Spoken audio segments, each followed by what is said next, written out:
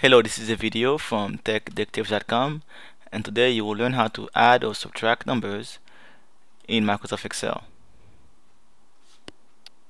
Okay, so all you need to know is the equal sign, the plus sign, and the minus sign.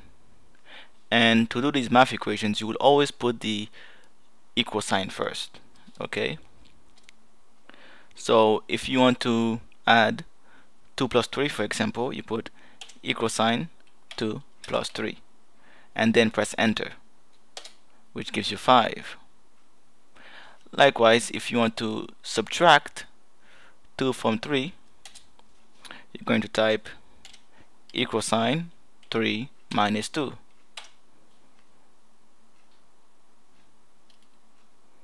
which gives you 1.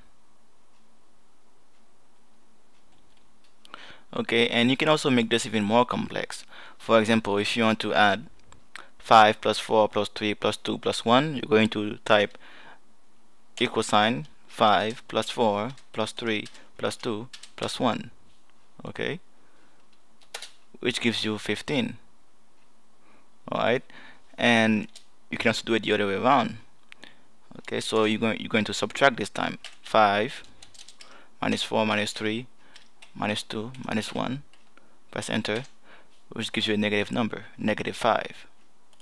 Okay, and you can also mix them together, do subtraction and addition at the same time.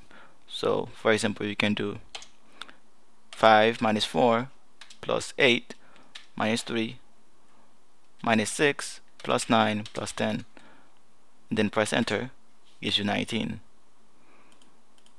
Okay, and so that's how you add or subtract numbers inside the individual cells using Microsoft Excel. Okay, thank you for watching this video. If you like this video, subscribe, comment, rate to support them. Thanks for watching.